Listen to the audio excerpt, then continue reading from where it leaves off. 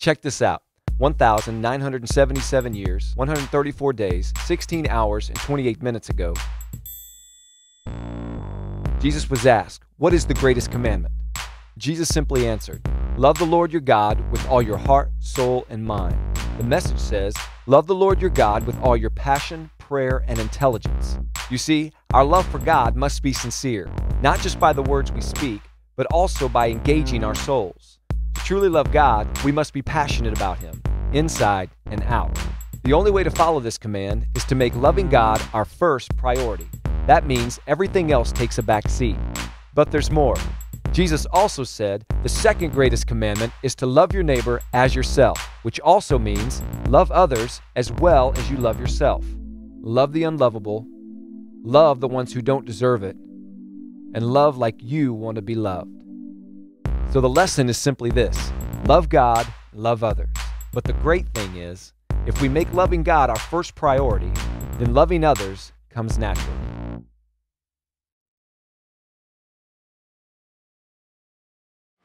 All right, well, good morning, Mount Rivers Church. We want to say good morning to our newcomers as well. Thank you for the feedback. And also good morning to those of you guys that might be watching online. We have a really awesome experience in store for you this morning. Hope you guys have been enjoying this Love Out Loud series. Hope it's been an encouragement to you. Before we get into the message, though, I want to just throw out a quick reminder, a couple reminders real quick. Number one, I want to give just a recap. Last Wednesday night was awesome. We had so much fun. We had our Connect night, and where all of the leaders and life group pastors came in and just kind of shared about what they do. They did a great job, and we enjoyed just kind of mingling and having some. Man, our people know how to cook. They came out with the food. They showed up to the game with the grub, and it was really, really, really good. So we enjoyed just having a good time with them. If you missed Connect, don't worry about it. It's going to come back around in about 6-7 weeks, and it's going to be awesome. So make sure you make the next one. But this coming Wednesday night, we're going to start our new adult life group series, and we've got 2 life groups happening, so don't miss that. If you're a newcomer and you've not joined Misty or myself on Wednesday nights for our newcomers life group, please plan on attending our life group. We have so much fun. We want to get to know you personally. We want to tell you about the church, and it's a really, really great time. Do you have anything you want to add to that? Yeah, just so both of our other life groups, we have 2 other adult life groups, and they will start a new series this week as well. One is called The Easter Experience, and the other The Grave Robber. And if you come a little bit early or you stay after the service, you can watch the trailers and you can kind of decide which one do I want to go to if you missed Wednesday night. But we would ask that if you're going to attend on Wednesday night, just do us a favor. Just sign your name on one of the sign-ups out there. That way we know what room we're going to use. We kind of have already planned that, but if one group is going to be huge, then we're going to give you a different room. Because we want you to all fit. Yeah. Right? and if you've not been here on Wednesday night, Kidsplosion happens in here, and it is a Kidsplosion. It's awesome. They have a lot of fun. And then the teenagers have Accelerate, where we do kids church on Sunday morning. So it's a great time for the whole family on Wednesday nights. As you're talking about that Easter series coming up as well with the life groups, that means it is time for Easter. I mean, next week we'll begin our Easter 2016 series. If you've not been at Mount Rivers Church during the Easter season, Misty and I love bringing the Easter story to you, and we go into detail and tell the backstory about it all. It's a perfect time of year to invite. Maybe you've been working on friends all year round and just haven't been able to push them over the edge. Over these next 4 weeks, this is the time to say, hey, you don't have a choice. I'm going to come pick you up. I'm going to take you out to lunch when it's over. Bribe them. Do whatever you can. But you definitely want to bring them here because their lives are going to be encouraged and inspired. And it's a great series to invite them to. All right, so you guys ready for the word this morning? You sure? All right, so we've been in this Love Out Loud series. It's been so wonderful. Today we're going to cover a topic that is, we've thrown a twist in there, but you all are going to leave really encouraged today. So what we're going to do is we're going to open in a word of prayer, and we're going to get right in. If you would bow your heads with us, please.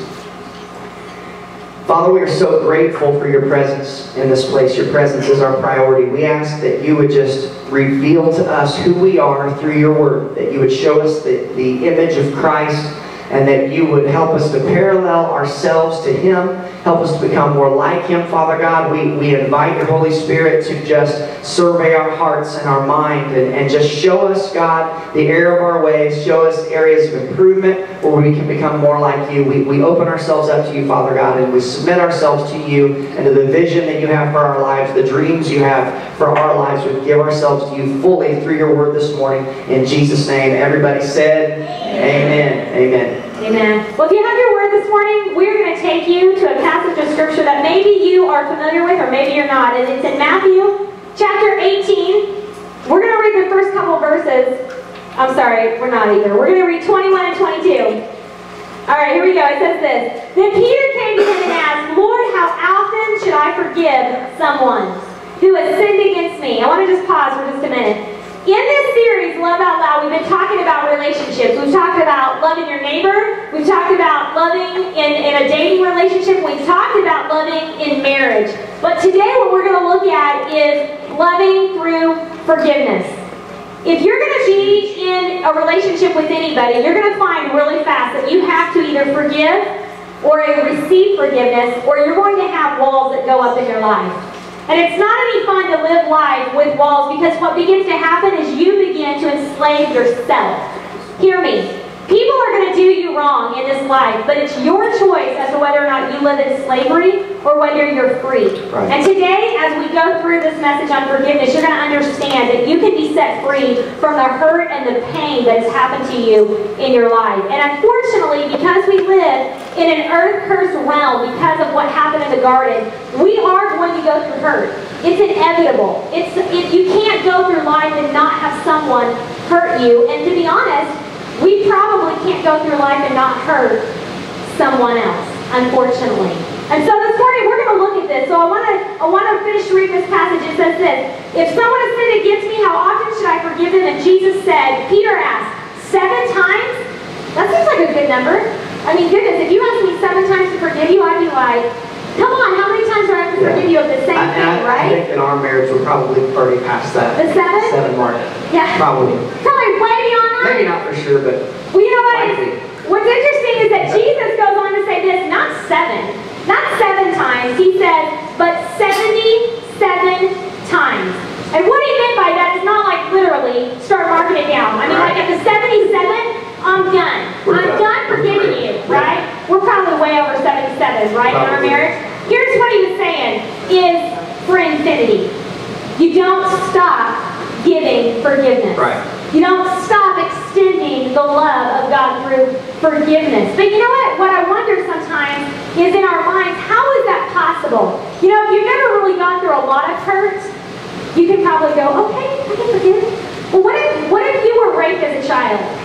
When Brad and I were in youth ministry, we had a 12-year-old little girl in our youth ministry. Actually, I guess she would have been in our kids ministry. She was raped by her stepfather and became pregnant. Now, you tell me how difficult it would be to sit across from that family and explain to them that you need to forgive the person who did this to you. And yes, he's going to go to jail, and yes, he's going to be punished, but sometimes they're not. And guess what? A child is going to come into this family now as a result of rape. You know, there's difficult things. Maybe you've had situations in your life where you say they don't deserve forgiveness. They can, you know, honestly, your mind, the worst thing that could ever happen to them, that's what you want to see happen. But I want today for you to just take a step back and just think for a moment. God extended His grace to you. When we didn't deserve it, we started this series with a passage of scriptures out of Romans, and it said this, that while we were yet sinners, Christ died for us. That means while we were still in our sin, while we were still doing the things that were displeasing God, He sent His one and only Son to hang on a cross to cover our sins. And the same grace that He extended to us, once we've received it into our life, He expects us to extend that kind of grace to others who hurt us. So this morning, rather than just Brad and I preaching, we're going to do something different. And that is, we're going to have a real-life interview with someone who understands and has experienced hurt on a level that I hope none of you have ever had to go through. But if you have, her story is going to minister to you. Miss Nikki Bassett, if you'll join us on the stage this morning, you give this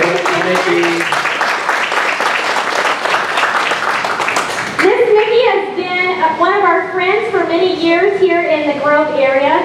Her and her family are amazing. They join us in first service quite often. And we decided that we wanted Nikki to share this story because Nikki has an amazing, amazing story of God's grace on her life. But this morning, we are going to interview you, Miss Nikki, and can you just kind of start by just telling us a little bit about what your childhood was like? What was it like growing up in your family, in your home? Where did you grow up? I grew up in Mesquite, Kansas, so it's a little bit different than Grove, a little bigger. A little bit bigger. This is going to be a short version. Nikki's story could go for a really long time, but we're going to condense it for our service today. So, my childhood, I guess, started before I was born. I have notes here to keep my emotions in check. So, I know it's my story, but it's, just keep it in check. So, before I was even born, my biological dad wanted my mom to have an abortion. So, I guess you could say I am a living product of, what abortion would look like and went through. So, they had to get divorced when I was 2. And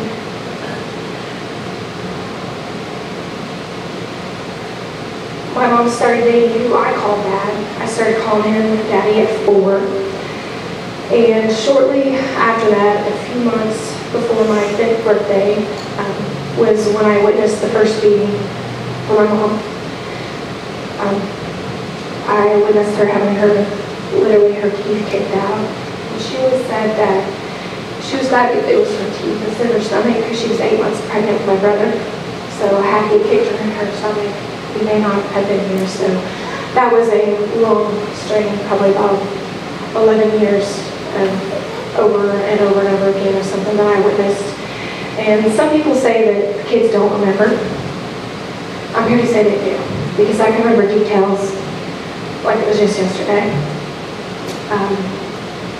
There were times where I didn't know where I would lay my head at night because we would have to run or we'd have to try to just take shelter and get out of the house. A lot of times I was the one who was responsible for that. I would have to try to get out of the house to dial 911 because he didn't allow us to have a phone in the house, made it a little difficult to call for help. So I started working probably about the age of 12, trying to help. I had 3 families that I babysat for, and to try to help with bills and food and whatever I could help for. Shortly after my mom had my brother, I watched her go through cancer and abuse through her healing also. When I was 14 was when my surgery started. I had a tumor the size of a softball and had 4 surgeries. And then when I was 18, diagnosed with a chronic illness that I still have and struggle with every day. Also was in a car accident at 18, which had permanent damage to my spine and my neck. And my losses, some people call me magnet. I like to think I'm not a magnet for these type of tragic things, but when I was 16, I had my friend that was murdered for her car. And then after that, it was just one loss after another. It was suicide and car accidents and just one just right after another back to back. When I was a teenager, I tried to look for love in all the wrong places, I guess you could say. And when I was about 14, decided that maybe it'd be better if I wasn't here. One less mouth to feed, one less person my mom had to worry about, and I took a knife. And luckily, which we all know who it was that was holding me, from not cutting deep enough, and nobody knew about it. I was in my room, I hid it from my mom, never told her, so that's kind of my childhood in a nutshell. Incredibly rough start, if you will. So something, as if that wasn't enough, there was so much tragedy that launched you almost into adulthood, that transition, but there was something else that happened that just beat all. And so tell us about that event and tell us quickly what happened and just kind of get us? Well, I remember being a teenager and always saying that things couldn't get worse. Even all I was like, things just cannot possibly get worse. Well, they can. And the bottom of my world, as you say, was blown out from under me when I was 22. My little brother was 17.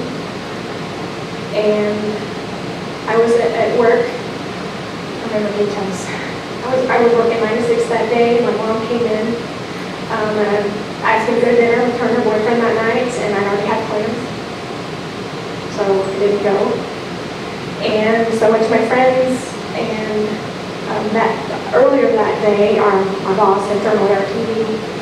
And so that kind of comes, it was old TV, so it kind of comes into play the next day. So I went over to my friends and, did my thing and got to the car, went to drive home, and it started to rain. And I cannot explain the god-awful feeling I had in my heart. I don't know how to explain it. As soon as I got in my apartment, I tried to continually call my mom. It was just, whatever it was, I knew it was my mom. And continued just over and over and over trying to call her until about 1:30.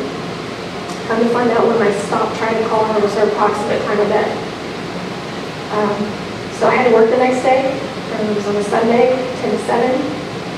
And my little brother called me at work, which was unusual. He said, Mom didn't come home last night. And I said, I'm sure she's, he thought she was with me. I said, no, she's not with me, I'm at work, And 10 o'clock that night, the 10 o'clock news ran. It also had ran on the noon news, but because my boss had thrown it away, I didn't catch the noon news at work. So the 10 o'clock news ran, my little brother calls, said there was a body found at 10:09. Two of our friends had called and said they think they saw Mom's face on the news because she was a Jane Doe. She didn't have any identification on her. And as soon as he told me the location, which was half a block from my apartment, I knew whatever happened, whatever she was doing, she was trying to kill me. So I called the police department. It's Hope Joy. They notified me over the phone, which is improper. He sent a police officer and chaplain to my apartment. All I remember is being curled up in a fetal position on the floor, looking at the police officer and him describing one of her tattoos and me finishing it. So it was kind of confirmation that it was her. Of course, I wanted to see her. They wouldn't let me until the next morning. And a lot of things you see on TV aren't true when it comes to law. But when I went to identify my mom's body, it was just like you can imagine. It was a big glass window that I had to look through, and she was laying under the sheet. Needless to say, that didn't go well. Ended up being carried out. What happened? Tell us what happened with your mom. She was arguing with her boyfriend. They were on a motorcycle. And they stopped at a stoplight, and she got off, and her purse was in a saddlebag, and so she tried to get her purse out, so that's why she didn't have any identification on her. And he pulled up really fast, and of course she's mad, so she takes off walking. His story, of course, is different. She walks about halfway up. He told me that he went around the block, and she wasn't there, that he assumed she was at my apartment. But what really happened is that he tried to get her back on the motorcycle. She's arguing, and he hit her, and he left her there. And because people didn't stop, she laid there for about 2 hours underneath the street light, half a block from my apartment, half a block from the hospital. And there was one guy that said he drove by her twice, said whether any of his business. They drove around my mom like she was a dog in the road. And because no one stopped, it was raining, and her official cause of death was drowning because she laid face down on the road. So that's what happened. So you can't imagine the story. When you hear someone tell a story, you can't fathom unless you've walked in Nikki's shoes. But I know, Nikki, there had to come a point in your life. You said you were 22 years old, right? Right. When this happened. And so you then had to take on raising, if you will, your younger brother, right? He was 17. Tried my best. Tried your best. I mean, how do you raise a 17-year-old? That's hard enough as a parent when you got two parents, let alone when you're 22. But there had to come a point in your life where you made a decision to forgive the man who did this, because obviously in our own minds and flesh we would say he deserves whatever he would get, and you have every right to be angry and to hold on to that. But at the same time, we know that if you hold on to the bitterness and the rage and the pain, that you literally enslave yourself. It'll eat you from the inside out. It will, exactly. Did you know, and this is some research I did this week, that medically, that in the medical journals, that the unforgiveness in someone's life is actually a medical disease. If you look it up, it's actually a disease that medical doctors will tell you will eat you from the inside out. Exactly what you said, Miss Vicki. So what point did it come for you? At what point in your life? How old were you? What was it that caused you to realize you were being eaten alive because of unforgiveness and you needed to let this go? Well, I knew that anger was there the whole time, but it just consumed me, and I don't recommend waiting as long as I did. It's a process, and it's hard to get through. But I remember sitting in church, and it's kind of odd. Your message or your verse was Matthew, because Matthew chapter 6 verses 14 and 15, where it talks about the Lord not forgiving your trespasses if you don't forgive others yours. And so I was sitting there in church, and the first one I forgave was my dad. And I felt the weight and the peace lifted. Unless you experienced it, it's like I know. Unfortunately, it took a bit longer to forgive the man that killed my mom, being I knew him all my life. And that was what was, I think, harder for me, is because I knew the person that did it, and she had no justice. There was, that's a whole other story, but the case was dismissed, and she never had anything in court. So you kind of answered my next question. That was, how do you really know that you've been forgiven? And you said that you felt like the burden was lifted off of you, right? So, but let's take a step back. I mean, obviously, coming out of this whole experience, you had to have been eaten up with rage and emotions that are we probably don't even have the words and even language to describe how messed up your world was at the thought that your mom had been basically murdered. But connect the dots for us. I mean, what did it look like going from your whole world being messed up to feeling like the burden had been lifted off your shoulders? What did that process of forgiveness look like when, obviously you came to a point where you realized it was going to eat you alive, the unforgiveness, but what did that process look like for you as God dealt with your heart? How did you get forgiven? Well, that verse in Matthew hit me like a rock. That was the first one. And then there was just several verses and scriptures after that. Colossians 3:13, forgive others as Christ has forgiven you. So I really started examining myself and all my sins and all that I'm ashamed of. And so what makes me righteous? Jesus died on the cross for me, forgave me for all my sins. How am I more righteous not to forgive him of what he has done against me? That's huge. That is huge, and it takes a level of spiritual maturity to understand, because it's just like we were talking about in the very beginning, that while we were still sinners, Christ died for us. And so, in God's eyes, sin is sin. Sin separates you from God. There's not really levels of sin. If you tell, you've got that down, don't you? If you tell a white lie, it's sin. But who's it hurting? But if you murder someone, in humans' eyes, we look at that and we have different levels in our mind. But in God's eyes, sin is sin, and it's all the same. That's a hard pill to swallow for me. And it is for everybody, because what we want to do is we want someone else to be condemned, but we want to be justified in our own actions. You know what I'm saying? We want there to be an excuse. We want to be able to defend the reason we are the way we are, or why we did what we did. But for someone else, it's easier for us to look and say they deserve everything they would get.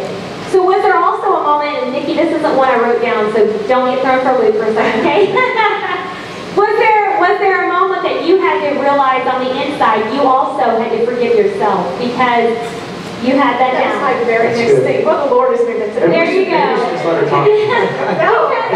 That's amazing. When you tell your story and your mom was a half a mile from your home, and in your mind Your mom wanted you to spend the night with her, to be with her that night. You had plans, which, you know, that happens in life. And at the same time, to know that she was a half a mile, you had a feeling you couldn't get a hold of her. How do you deal with that? Because obviously all of us have experienced, whether it's a loss in that way or just not being able to say, I love you one last time, or not being able to say, I'm sorry. Because a lot of times things happen in our life and maybe we have an argument with someone and maybe that's the last time you'll ever see them again in this life. So was there a moment for you where did you have to forgive yourself before you could forgive this man? Learn to forgive yourself. That's all my favorite. And it's amazing. I'm telling you, she hasn't read my notes here, so God is working. That is something I still struggle with, and I just have to go to Scripture and pray about it and know that there's a reason why I wasn't there that night. I always have people say, well, if it didn't happen that night, it would happen another night.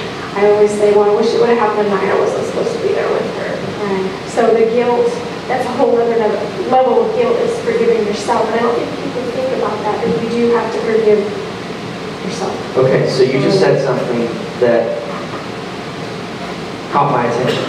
So obviously, you still deal with this in that, you know, the enemy brings back to our remembrance those that he continually tests us. That's his job, is to test. He's an unemployed cherub. His job is to test us for weakness continually until our breaking point. So what you're saying is, even though a tragic event caused, you know, you worked through it to a point where you really forgave this guy, but what you're saying is it'll never come to an end. I mean, you'll continually be tested to go back to that point and to harbor bitterness, but it's a continual work in progress, right? Continual. And every day I have to live. I had to get married without my mom. I had my son without my mom, and then I lost my mother-in-law 3 years later, so I had neither one of them. And I just recently lost my brother suddenly in November. And the verse that was on his mirror was Luke 1:37. Nothing is impossible with God. So that kind of goes along with it, that with God anything is possible.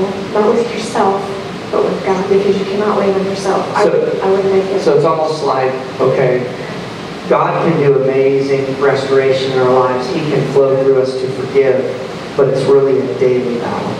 Absolutely. I mean, it's not like you just say, okay, God, thank you for helping me to forgive this person for doing me wrong. It's done. Right. It's more like, okay, God, thank you that today I have experienced your grace and your love, loving out loud, flowing through me like a funnel. I've forgiven this person once again. Thank you, God, that I've got one more day continuing to forgive this person.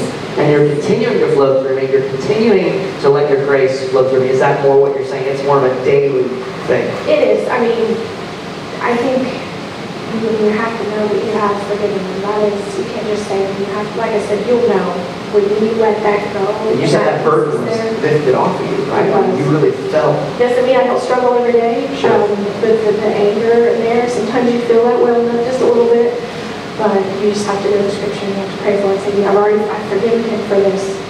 And you have to just continue to lean on God, which is hard. Some people say I have too much faith because I don't know if that's possible. I don't think that's possible. I think that is. But you know, you keep bringing up a point, and I think that you went to the Word.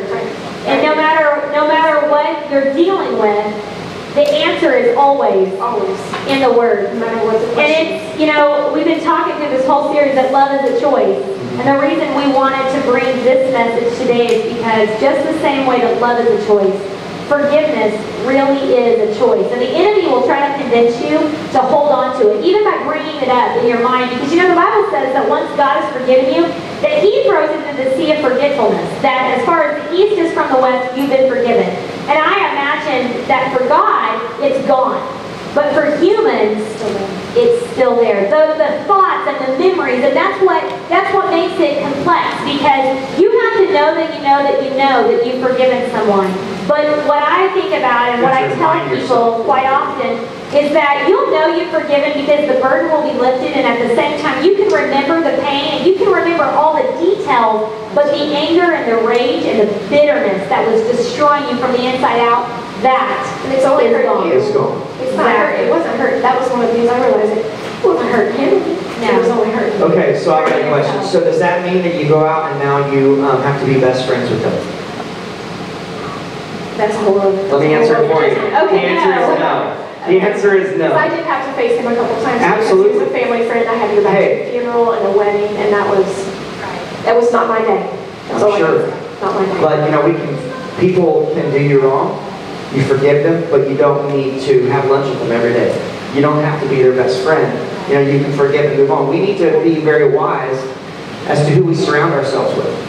Right? We need to surround ourselves with people that are going to build us up and not pull us down. If there's people that are contaminated with this toxic waste dump of a life, you know what I'm saying? We need to not surround those people unless we're trying to minister to them. But in those cases, it's really not your job to minister to them unless the Lord says, hey, I want to do a work in them and I'm going to do it through you, and gives you that assignment, and that's different.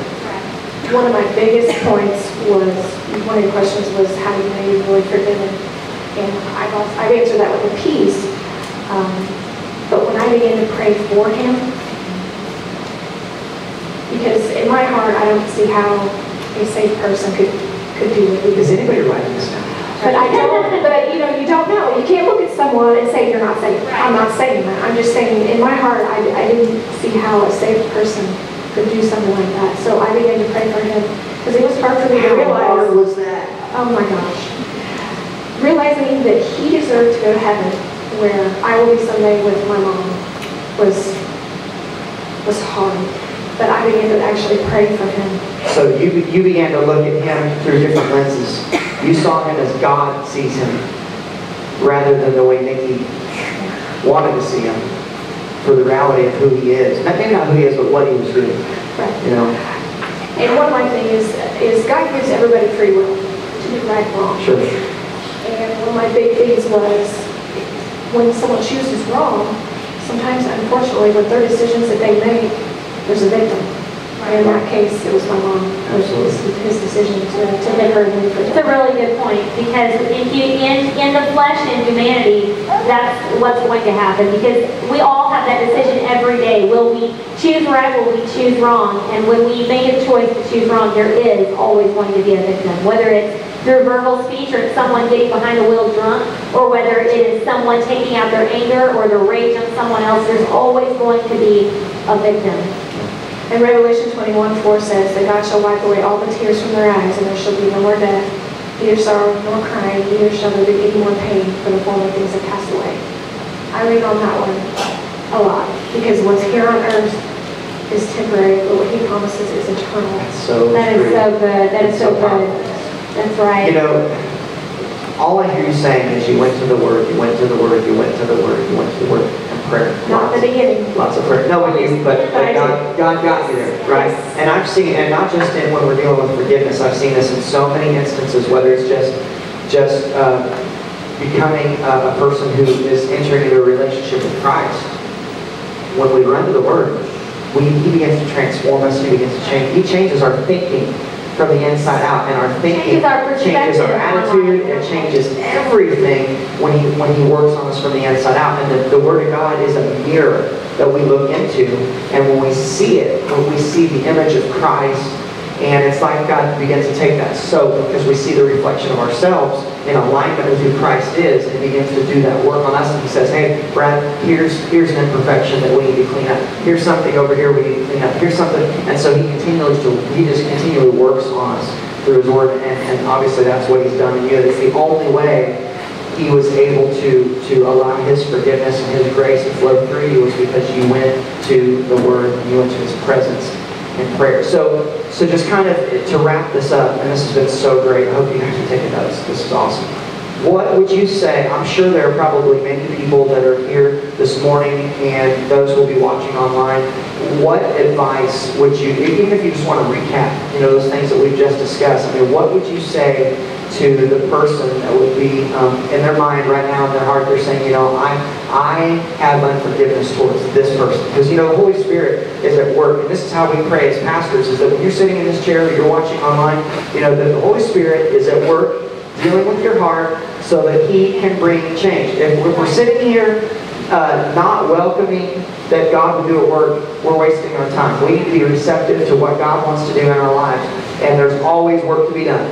Always. Misty tells me every day, God is still working on you, Brad. He is still trying to do something. The miracle is not over yet. I know it's not. He's not done with you, Brad. So just tell us quickly, what would you say to the person that's saying, I have this person in my life, they've done this to me, and I cannot even begin to imagine being able to forgive that person for what they've done to me. What would you say to them?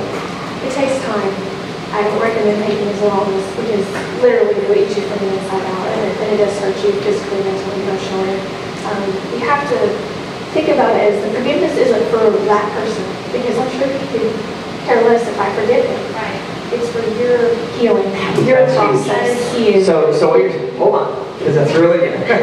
So what you're saying is it's not that they deserve your forgiveness. Because maybe they're not sorry they did it. Right? What you're saying is they deserve forgiveness because of who Christ is. It's love out loud. We don't forgive people because they deserve it.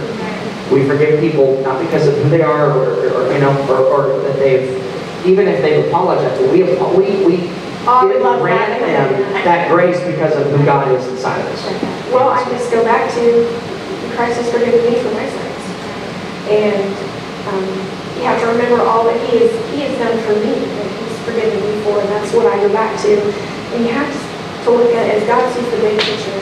I think that moment in time was the worst for me when I lost my mom. And He sees the bigger picture. It's like a piece of a puzzle. It's just one little piece, but He sees the finished product. And so He can see 6 months from now, He can see a year from now. He could see that I was going to be sitting here right now talking to you about what I went through. And if I just help one person out there, give them that hope through Christ, even if they haven't had their mom was murdered, there's always something with my story that people can relate to. And Proverbs 31:25, she is clothed with strength and dignity, and she can laugh at days to come. And the reason you can laugh at days to come is because God's going to go tomorrow and the next day, and the next day, and the next day. And no matter what you've done, where you've been from, I have had people put me down because of my childhood and how wrong my mom was. And my mom tried to fix people. She tried to see the best in people. And obviously that didn't work. But that doesn't mean that I resent her for that, because she was my rock, and I saw her go through and overcome a lot. Wow. That is awesome. Philippians 4:13, especially those that are close to me know that I can do all things that Christ gives me strength. That one I go to daily. And you just have to remember that even when you think God wasn't there, even maybe when you pushed Him away, I can look back now and see that even curled up in a fetal position on the floor, literally wanting to die myself. I literally knew it wasn't possible, but I begged God to take me instead for my brother's sake. He was holding me the whole time. Right. You've gone to the Word, you've gone to the Word. God has done such a... Man, that is awesome. Nikki, thank you so much for joining us today. Guys, please give it up.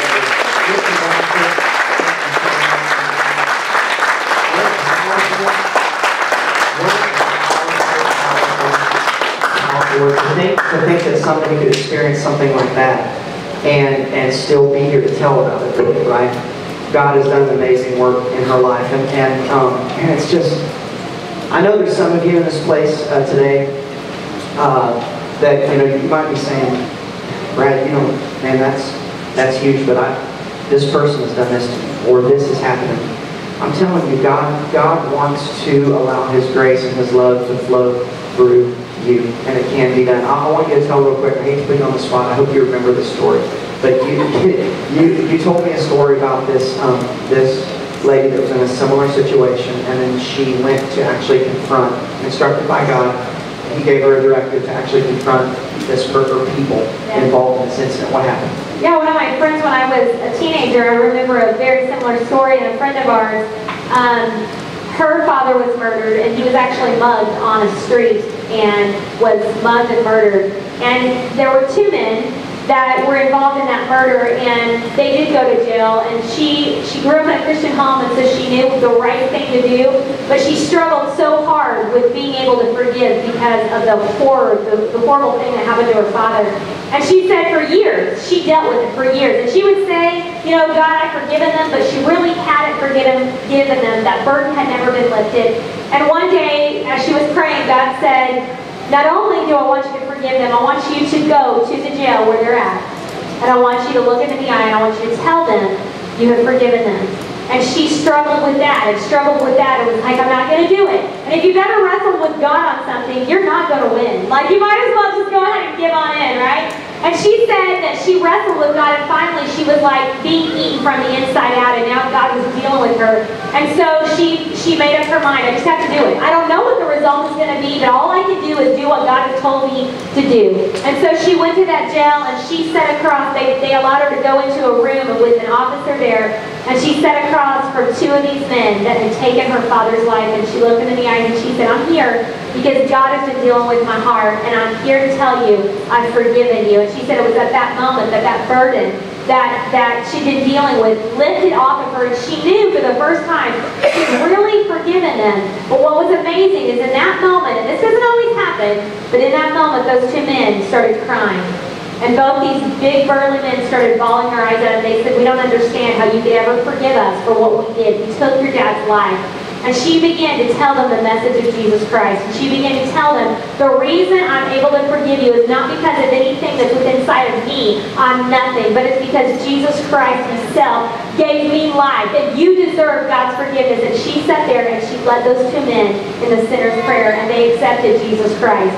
And I will never forget, I was about 19 years old when I heard that story. And I thought, if a person could do that, you don't understand that it's not you.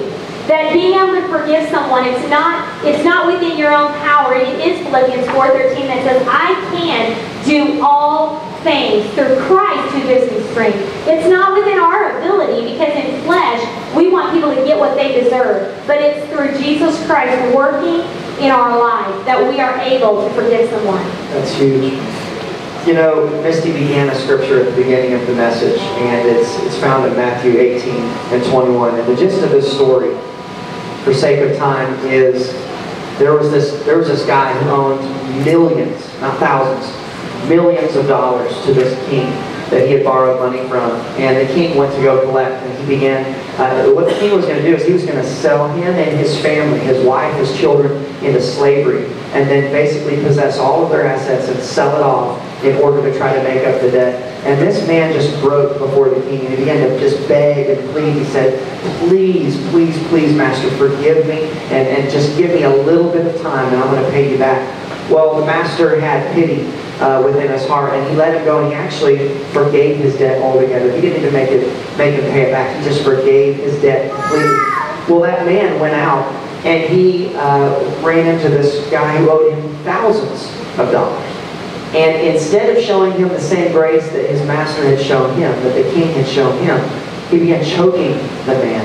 And he had him thrown into prison because he refused to pay him back. He wasn't even in a position to pay him back. And so when the master found out about it, when the king found out what he had done, he was enraged, and basically threw everything plus the kitchen sink at this guy because he had shown this man no grace. And that's what this message is really all about, is God wants to flow through you to show grace to somebody else. His word says that if you come to pray or you come to give your offering, if you want to go to that next step in your relationship with God, it's not going to happen. You are at a standstill with God until you forgive. Jesus is hanging on the cross and he says, forgive them, they don't know what they're doing. And in the Lord's Prayer, he says, forgive us of our sins as we forgive those who have sinned against us. If you want to break through in your life, maybe you're praying and you're believing God for something, but you have unforgiveness towards somebody else. I'm telling you, you're not going to experience that breakthrough in your walk until you begin to forgive. It will eat at you like a cancer. It doesn't belong. The enemy is happy as long as he can allow you to harbor that bitterness and that unforgiveness, because he knows he has you right where he wants you. God can't flow through your life like he wants to until you learn to forgive. And here's the good news. It's in you to do it. While we were still sinners, Christ came and died for us.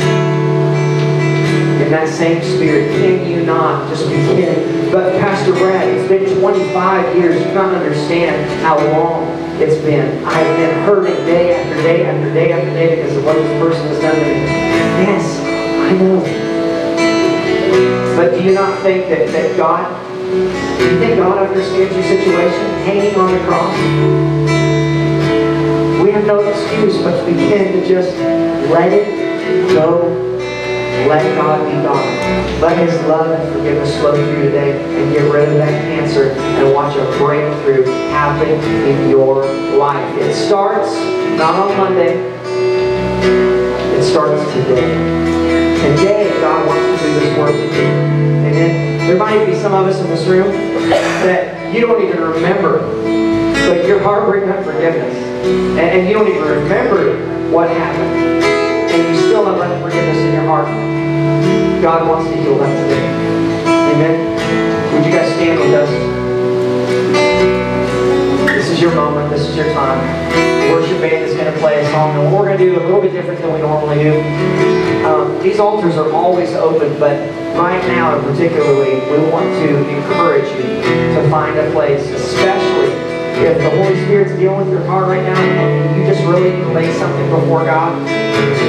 Come and find a place down here on these steps. We want to pray with you. We want to encourage you. God wants to do a work, a miracle in your life today. He wants to move your life. He wants to move your faith forward. But there's got to be that breakthrough. You letting go and letting God.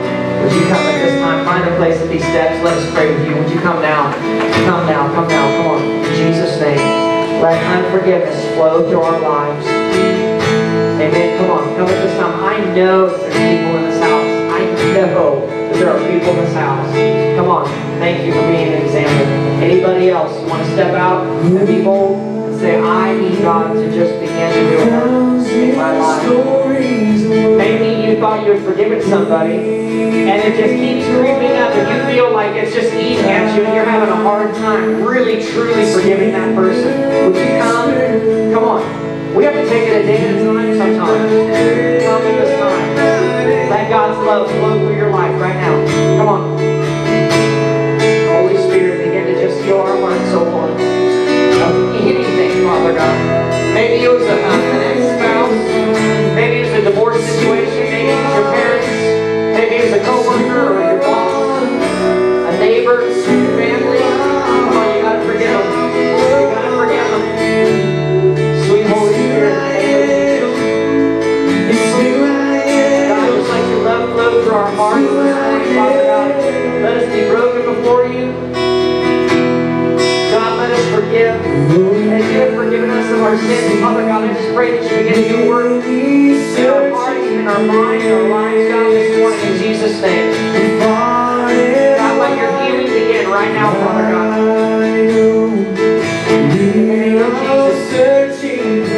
God, let your love, your blessings, your mercy, let your love in Jesus' name. Sweet Holy Spirit. God, it is so hard, oh God, it is so hard.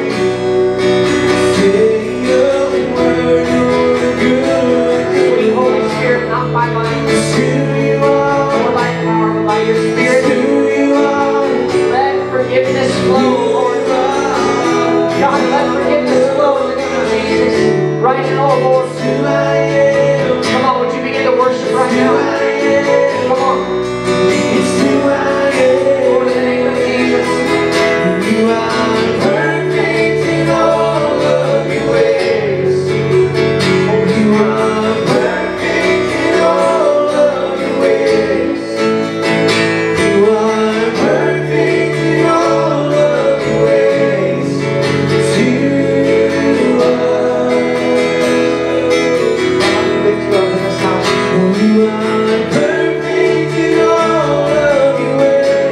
To pray right now, Lord, that that burden of unforgiveness would be lifted off of our lives. In a supernatural way, God, that you would just push us over the edge, Father God, in that spirit of forgiveness.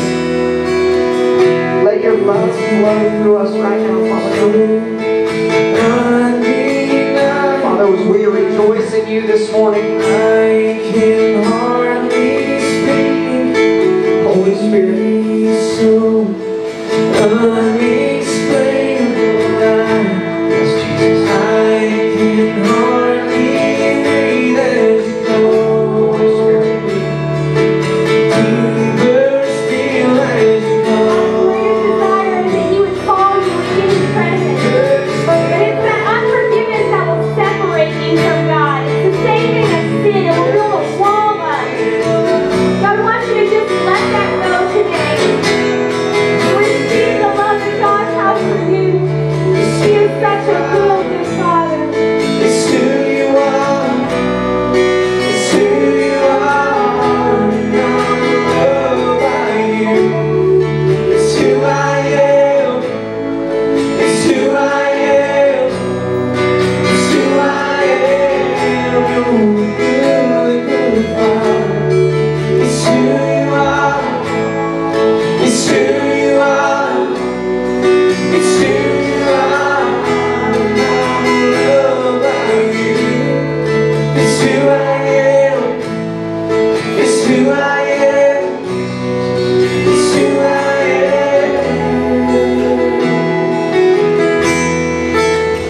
This morning, my prayer is that you've allowed the Lord to do that work in your life. And if you made that decision, I just want to say God is so very proud of you. I'm proud of you. Thank you for allowing yourself to be used by God to just push through and do what doesn't come natural. It's supernatural to begin to forgive like never before.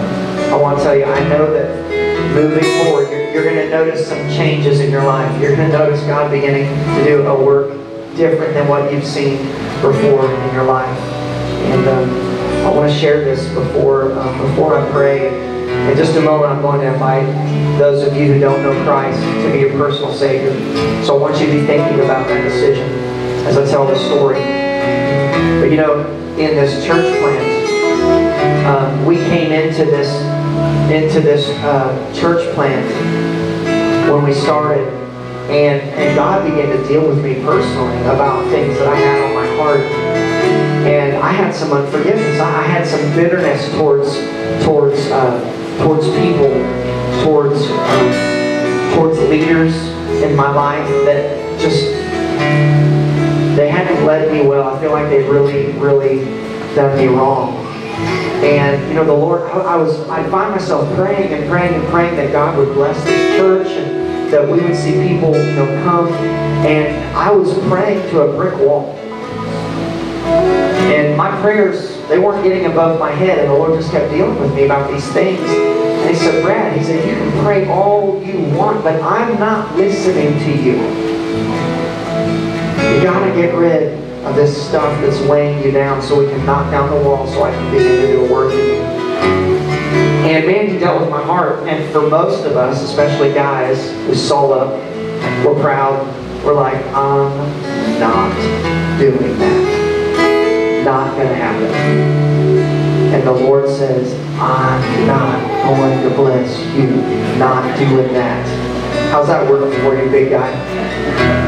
So I just kept wrestling with God, right? Like, I'm wrestling with God. And He's like, unless the Lord builds the house, the laborers labor in vain. It's not you, it's me. So you might as well just let me be God and be obedient and do what I've told you to do and watch me bless you. You can sit there, stupid, and not see this come off the ground. It's your choice.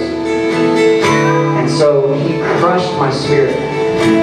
And guys, I'm telling you, He was dealing with me that morning in prayer, and I walked into the office here in the church. We were in a season where we were very discouraged, and it's like nothing's going right. And I walked into Misty and I said, I didn't say but just a few words to her. I said, good morning. I said, watch this. I got on the phone. She said, what are you doing? I said, watch. And I just made a phone call. And my God, just fountains of tears just came. I mean, the second, I just told this man, I said, I'm so sorry. I said, you didn't even know my thoughts towards you, but I've been extremely, extremely bitter because of the way that you handled this situation. And you didn't even know that I was really, I had not forgiven you. He had no idea. But I knew, and God knew. And I said, I want to tell you right now, I'm really sorry. And I need you to forgive me because my heart wasn't right. And he just started laughing. He said, man, I'll forgive you as long as you forgive me. I said, deal.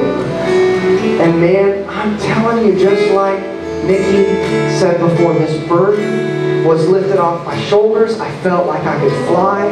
Like, is that all it took? Man. And there was a few other things where God was dealing with me, and we worked those things out. And God began to bless the church. Because it's His church, and I'm just a vessel. I'm just a tool in the hands of God. And that's when it clicked. And He dealt with us on fasting as a church, which begins this Wednesday at noon to Saturday at noon. You want to know why this is happening this week? Because I broke. I didn't want to fast. I like food. But God broke me. And He said, you're going to be obedient. Do it. He wanted this church to tithe. I said, I don't want to tithe from the church's funds. We need that money to grow the church. He said, I'm building a church. Do it. So now, today, 10% of the revenue goes out to other ministries that don't affect us in any way. Because it's God's part. And God has blessed. So, I want to say thank you this morning to those of you who allowed God to do a work in you. Alright. Isn't that awesome? With all heads bowed, eyes closed, I want to give an opportunity this morning. If you do not know Jesus, Jesus wants to know you.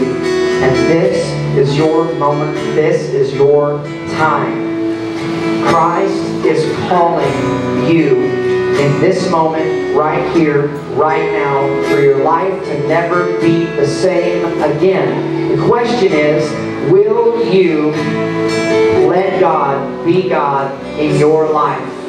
Or are you going to be like I was and be stubborn and prideful like a bump on a log? I hope the answer this morning is I give up. I give in and I'm going to let God be God. I'm going to count to 3.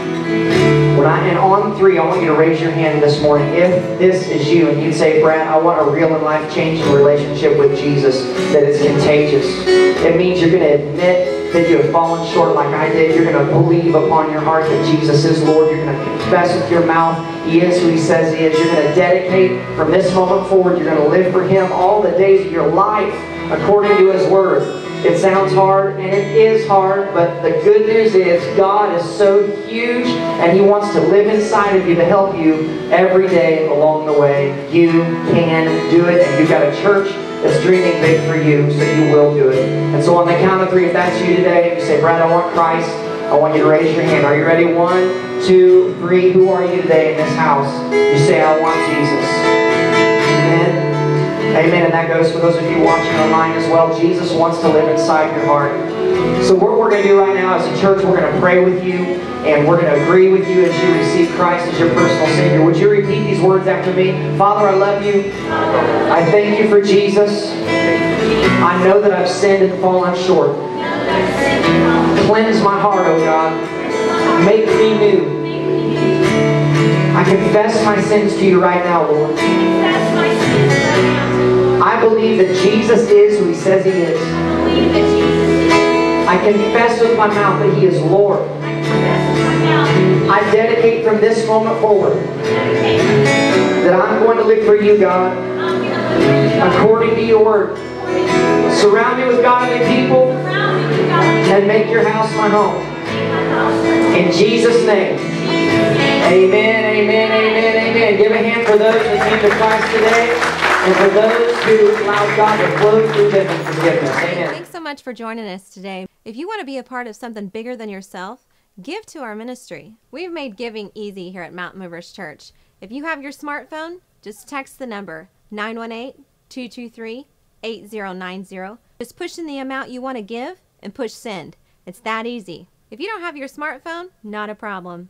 You can mail your giving just as easy to 24,000 South 660 Road, Grove, Oklahoma 74344. Thanks for watching today. Hey, remember, we're dreaming big for you. We'll see you next week.